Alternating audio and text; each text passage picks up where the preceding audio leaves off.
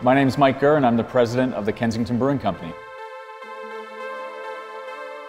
We were approached by Dessa with the idea to do something really crazy, something that we had never heard of before. They wanted to create a beer recipe using an AI model. I can't think of any other brewery that's done something quite like this. I've heard a lot about AI sort of looking at other art forms and sort of producing paintings or music. Not a consumable, not a beer, at least. For our first iteration, we only had around 2,000 beer recipes to actually feed into it. So you can expect that the results weren't great. And the ingredients that it chose repeated 1 pound of roasted barley 66 times. That was the first run through of our model. The first recipes that came through the system were kind of incomprehensible. We had versions that was just a long story about why they named the beer after their dog. You know, I think that my expectations are extremely low. So the big step that we took after that was around 200,000 more recipes from online.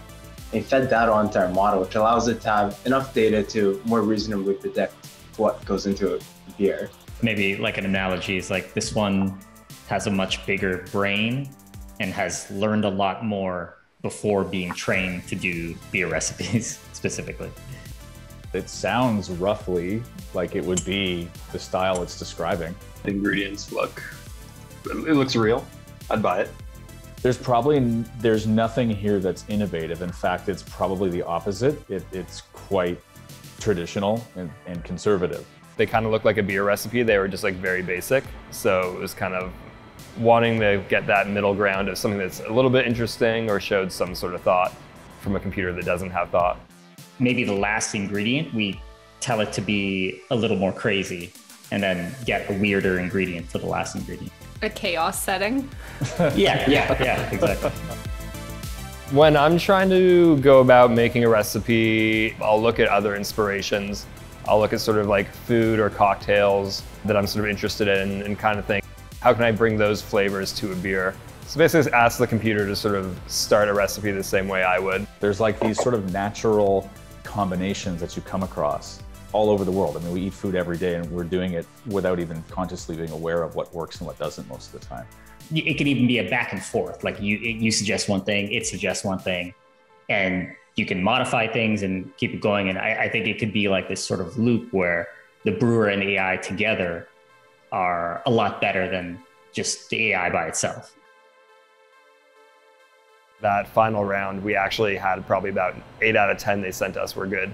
So then we had just to choose which one we thought would be the most interesting for us. We found one that was called Meringue, and it looked like it would be a tasty beer. The way we approached this project was, how can we enhance the creative process, not how can we replace our brewer. And this was about leveraging new technology in a way that we hadn't seen before, in a way that frankly made us feel a bit uncomfortable. But we knew right away it's so perfectly aligned with kind of how we operate our company, which is to step outside of our comfort zone. And what a better way to do that than sort of handing over the creative process to a machine.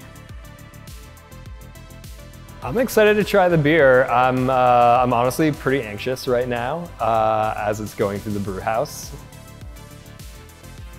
Any new project like this, there's always a bit of unease around it. You never quite know until it hits the glass, but on paper it looks absolutely amazing. I am anxious about it. After working on this project for almost a year, we are so excited to launch the product. We've tried it.